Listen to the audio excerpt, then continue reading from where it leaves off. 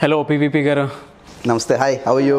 Sir, so Vijayawada ప్రజల మీద మీకు కోపం ఉందా? నేను పుట్టి పెరిగిన ఊరు, నా సొంత గడ్డ, నా సొంత మనుషులు, కోపం ఎందుకు ఉంటుంది? అంటే అలాంటిది ఒకటి ఎక్స్పెక్ట్ చేశారండి? ఆ రిజల్ట్ వస్తుందని అవును ఎక్స్పెక్ట్ చేశారా మీరు అసలు? నేను చిన్నప్పటి నుంచి అథ్లీట్ని, స్పోర్ట్స్మెన్ని. 100 metres, 200 metres, long jump, triple jump. Vijayawada ఎవరైనా మీరు తెలుసా? I'm pretty impressive sports person. Anything outcome కర్మణ్యేషు వ్యాధికారస్తే మాపలేషు కదాచన, అది నమ్మినవాడిని. సో మన వైపు నుంచి 100% ఎఫర్ట్ పెట్టామా లేదని ఆలోచిస్తాను తప్పితే అవుట్కమ్ గురించి నేను పెద్ద పట్టించుకోను. దీంట్లో అన్నిటికన్నా అద్వితీయమైన నిర్వచనమైన ఫీలింగ్ ఏమిటంటే, మా ప్రభుత్వం వచ్చిన హిస్టారిక్ మ్యాండేట్ ఇచ్చారు, ముఖ్యమంత్రి జగన్మోహన్ రెడ్డి గారు అయ్యారు. ప్లస్ చాలా ఫోకస్డ్గా ఒక నవరత్నాలే మా బైబుల్, భగవద్గీత, ఖురాన్ అని చెప్పి ఆ టర్మ్స్ ఆఫ్ రెఫరెన్స్ అనేది కూడా చాలా క్లియర్గా డిఫైన్ చేసేసారు డే వన్నే. సో దిశనిర్దేశం అంటారు చూసారా, ప్రభుత్వానికి వచ్చే 5 ఏళ్ళు ఎలా ఉండబోతుందో ఆ క్లారిటీతో వర్క్ చేస్తున్నారు. సో ఇన్ని మంచి పనులు జరుగుతున్నప్పుడు చిన్న సెట్ బ్యాక్ వస్తుంది. ఒక స్పోర్ట్స్మెన్కి సెట్ బ్యాక్ నార్మలే. టోర్నమెంట్ ఒకళ్ళే గెలవాలి. ప్లస్ 3 వారాల్లో 3 చెరువులు నీళ్ళు తగ్గించాం, అవతరాళ్ళకి మచ్చామట్లు పట్టించాం. ఇంకా 3-4 ఏళ్ళ టైం ఉంది మనకి, ఏమైనా చేయొచ్చు మనం. ఈ 2 నెలలే కక్ష సాధింపు చర్యలే ఎక్కువ చేశారు, కానీ గవర్నమెంట్ డెవలప్మెంట్ మీద ఫోకస్ తగ్గిస్తుంది అనే విషయం కూడా బయట నుంచి విమర్శలు వస్తున్నాయి. దాని మీద మీ ఒపీనియన్ ఏంటండి? అంటే విమర్శలు రావటం, విమర్శలు చేయటం 10 వారాలు అవ్వాలి. గవర్నమెంట్ 65 రోజులైంది. జగన్మోహన్ రెడ్డి గారు ముఖ్యమంత్రి గారు మే 30న ప్రమాణ స్వీకారం చేశారు. ఇవాళ ఆగస్ట్ 5, 65 రోజులైంది. ప్రభుత్వానికి రివ్యూకి టైం కావాలి. ప్రభుత్వం చేసే పనులు ఎక్కడున్నాయి, ఎక్కడెక్కడ ట్రాన్స్పరెన్సీ లేదో, ఈ ప్రభుత్వానికి ఉన్న మెయిన్ ఎజెండా ఒక కరప్షన్ ఫ్రీ గవర్నమెంట్ ఇద్దాం ప్రజలకి. ఈ 29 రాష్ట్రాల్లో అన్నిటికన్నా క్లీనెస్ అడ్మినిస్ట్రేషన్ డెలివర్ చేద్దామని.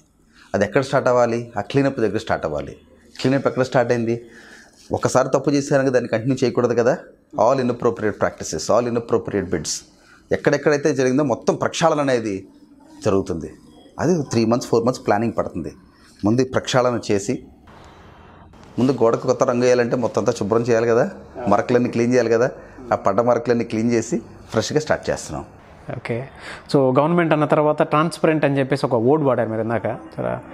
పారదర్శకత. ఆ పారదర్శకతే. అమ్మఒడి పథకం మీద పారదర్శకత లేదు, బట్ ముందైతే పబ్లిసిటీ బాగా జరిగింది, దాని మీద డిబేట్లు కూడా జరిగాయి. అది గవర్నమెంట్ స్కూల్స్కా, ప్రైవేట్ స్కూల్స్కా అనే దాని మీద.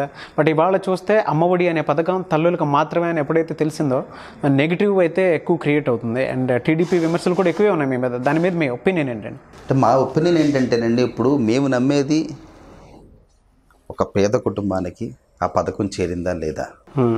దారిలో అటు తిరిగి ఇటు తిరిగి ఆ విమర్శలు వస్తే లెఫ్ట్ టర్న్, రైట్ టర్న్, యూటర్న్లు తీసుకోవడానికి జగన్మోహన్ రెడ్డి గారు చంద్రబాబు నాయుడు లాగా వీక్ పర్సన్ కాదు.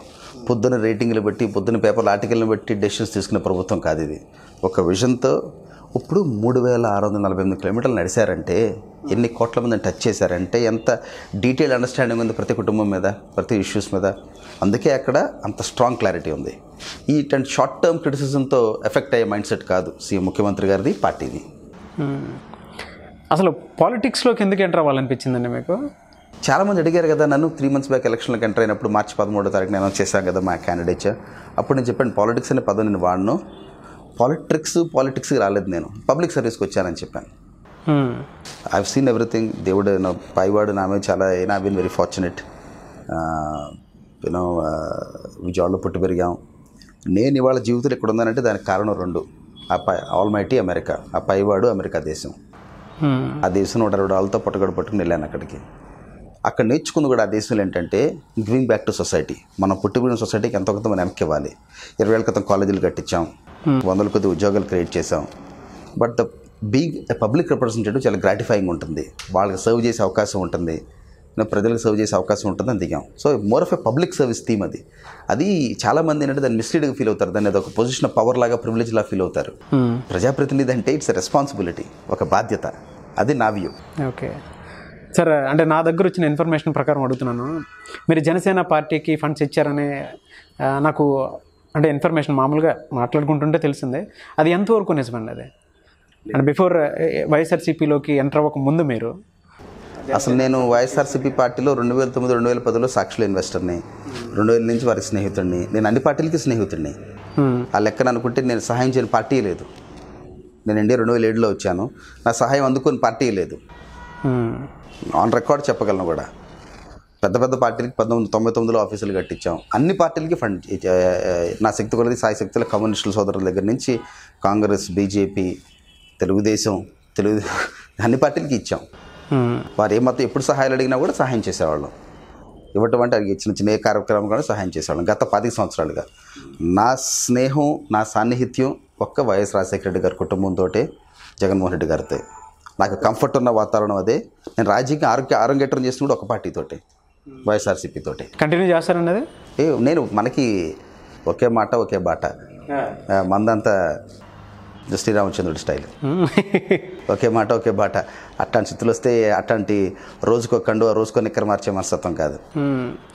సో అంటే ఎప్పుడైతే పరాజయం అనేది చూసారో వెంటనే మీ స్టేట్ ఆఫ్ మైండ్ ఏంటండి ఆ టైంలో? నేను చాలా ఈజీగా నేను ఎంతకైనా పెద్ద సెట్ బ్యాక్స్ చూశాను లైఫ్లో. నేను వెంటనే నెక్స్ట్ ప్రెస్ మీట్ పెట్టాను కదా, చెప్పాను నేను, ఇది 1000 mile journey starts with single step. First స్టెప్లో ఇబ్బంది పడ్డాం కదా అని చెప్పి 999 స్టెప్లు ఏంటి మానేస్తావా? ఇప్పుడు equanimity of success and failure లైఫ్లో చాలా ఇంపార్టెంట్. ఇంట్రెస్టింగ్, దిస్ మార్నింగ్ మంచి ట్వీట్ పెట్టాను, ద క్వాలిటీ ఆఫ్ బౌన్స్ బ్యాకబిలిటీ అని. చదివారా? ద క్వాలిటీ ఆఫ్ బౌన్స్ బ్యాకబిలిటీ అని. Awake arise stop not till the goal is reached అని వివేకానంద స్వామి గారు అన్నారు. స్వామి వివేకానంద కోట్ పెడితే వాళ్ళు all to my young friends out there, me net worth is equal to your self worth, so believe in your self, the world will come to your feet అని రాశాను. వాడు పొద్దునే మామూలుగా పచ్చి తెలుగులో చాలా రాశాను, వాడు పొద్దున్న ఇంగ్లీష్లో రాశాను చాలా కాలం తర్వాత ట్వీట్. ఓకే.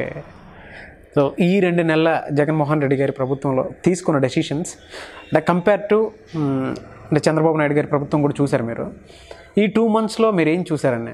అంటే ఒక యంగ్ సీఎం తీసుకున్న డెసిషన్స్ ఏ విధంగా అనిపించాయి మీకు? అంటే పార్టీ పరంగా కాకుండా మీరు హార్ట్ఫుల్గా చెప్పండి. ఒక డిస్పాషనెట్ పర్సన్గా మాట్లాడతాను.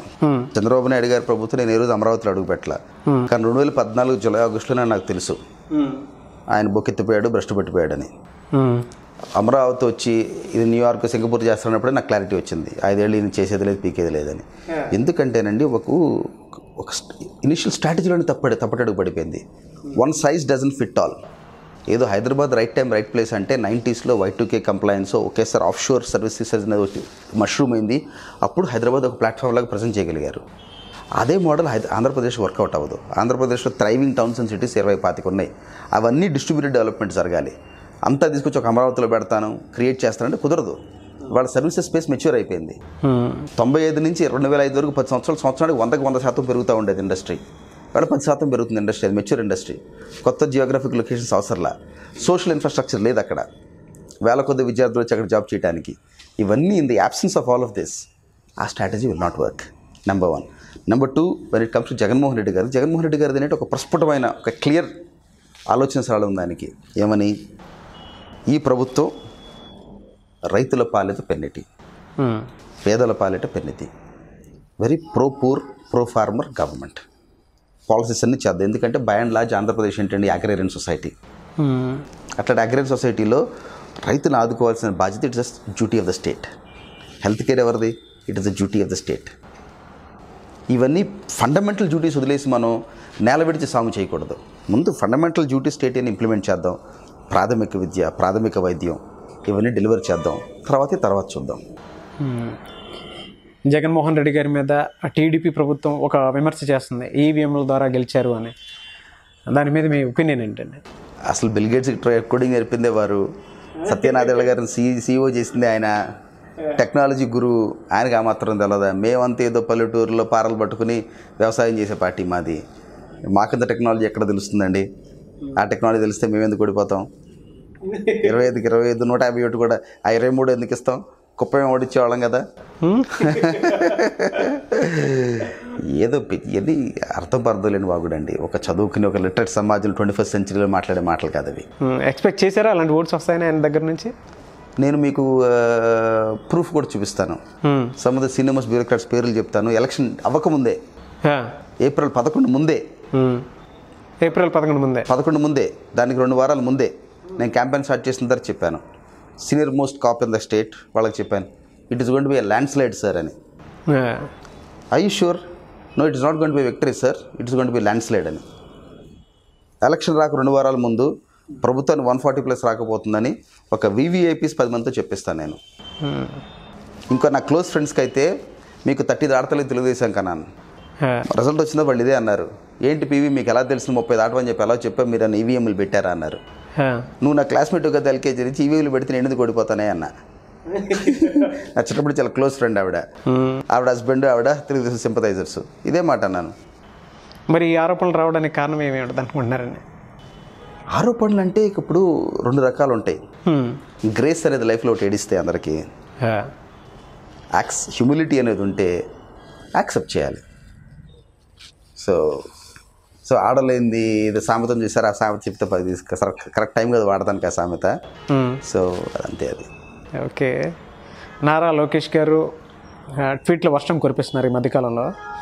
అండ్ ఒక వ్యాఖ్యానం కూడా చేశారు, తుగ్లక్ పాలన అనే దాని మీద. అంటే ఆ విధంగా కూడా వ్యాఖ్యానం చేయటం జరిగిందనమాట. దాన్ని మీరు ఏ విధంగా తీసుకొని చెప్తారు? పిల్లలు మాట్లాడుతూ ఉంటారు, అది సహజం. అది 5 ఏళ్ళు వారు పాలించారు. మనం రెస్పెక్ట్ చేయాల్సింది ఒక్కరినే. జగన్మోహన్ రెడ్డి గారి మీద తీర్పు ఇవ్వాల్సింది ఎవరు? ప్రజలు. 5 ఏళ్ల తర్వాత ప్రజలు. ఈలోపు ఎన్ని ఎల్లో మీడియా ఎన్ని కూతలు కూసినా, మీలాగా నాకు మళ్ళీ అందరూ ట్విట్టర్లు చేసిన ఇర్రెలవెంట్. మోడీ గారి మీద ఇలాగే అన్నారు, కేసీఆర్ గారి మీద ఇలాగే అన్నారు, జగన్మోహన్ రెడ్డి గారి మీద ఇలాగే అన్నారు. మనందరికీ జడ్జు జ్యూరీ అంతా ఒకళ్ళే, ప్రజలు. వాళ్ళ తీర్పు చెప్తారు. That is the beauty of democracy. ఒక ప్రజాస్వామ్యంలో that is how it works. 5 ఏళ్లతో ప్రజలకి ఇద్దాం అవకాశం, వాళ్ళే తీర్పు చెప్తారు. 2009లో ఇలాగే అన్నారు రాజశేఖర రెడ్డి గారి మీద. పొలోమని అంతకుముందు 90 ఇప్పుడు వాళ్ళకి నా దగ్గర అన్ని పేపర్లు ఉన్నాయి, ఎలా రాశారో తెలుసు. మొత్తం ఎంటైర్ మహాకూటమి ఏర్పడింది. రిజల్ట్ ఏమొచ్చిందండి మీకు తెలుసు కదా. సేమ్ అదే. At the end of the day ఇవన్నీ మనం ఒక వీక్ పర్సన్ అంటే ఎన్నిటికీ క్యారీ అయిపోతారు. జగన్మోహన్ రెడ్డి గారు ఎంత ఫర్మ్ ఎంత స్ట్రాంగ్ పర్సన్ తెలిసి ఎన్ని పట్టించుకునే మనిషి కాదు అసలు. క్రిటిసిజంలో వ్యాలిడిటీ ఉంటే ఫస్ట్ యాక్సెప్ట్ చేస్తాం, తప్పు చేస్తే నేర్చుకుంటాం definitely. To er is human, that's normal. అందరం పిక్చర్ పర్ఫెక్ట్ కాదు. But by and large overall vision మాత్రం చాలా క్లారిటీ ఉంది.